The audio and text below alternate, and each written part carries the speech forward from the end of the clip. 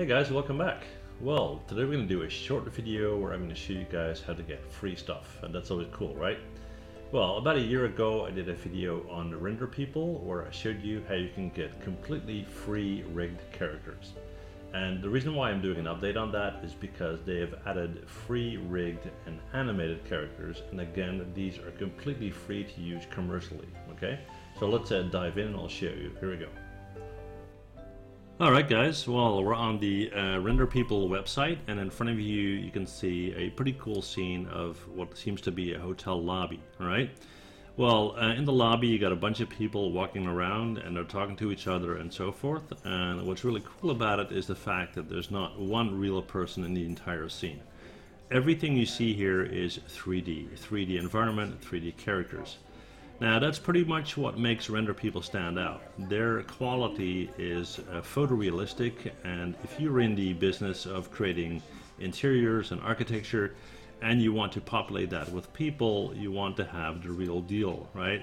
You don't want to do an interior where you put in some goofy looking game type character. And the reason why I'm mentioning that is there are more websites out there that will provide you with free 3D models, but none of them at this quality, okay? So what we're going to do is we're going to jump into the free section, and I'm going to show you guys what they're offering. So we're going to go up to the top here, we're going to go to free models, and if we scroll down you see that we got Dennis here on the left, and he is posed, so that's basically a fixed pose there. We got May to the right, same deal there. We got Eric, and Eric is rigged, so you can pose him any way you like. Same applies for Allison, and what's brand new here is Sophia, and Sophia is not only rigged but also animated. Now if you scroll down you can see for what applications you can download them, and Sophia, that's the one I'm going to go for because I assume you know how to download and use a static model. Sophia, you can download her for 3ds Max, Cinema 4D, Maya and FBX.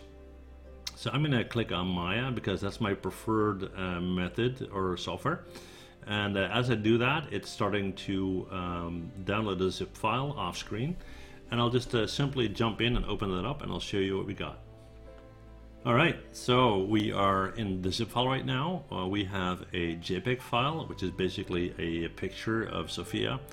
We have a voucher which will give you a discount if you use the Rebus Farm render services, and then we have the main folder with the Sophia files. Now if we open that up, inside we have a script file, we got source images, and in there we have a gloss map, a diffuse map, 2 masks and a normal map. And if we go back, we have the scene folder where we have an FBX and 2 Maya files.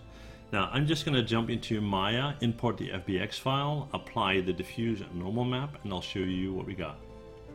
Alright, well, as you can see we're in Maya, and I loaded up the model, there you go, and even though she's not even rendered yet, just simply in my workspace here, she already looks very realistic, okay? So let's see if the animation came in okay. Let's simply hit play.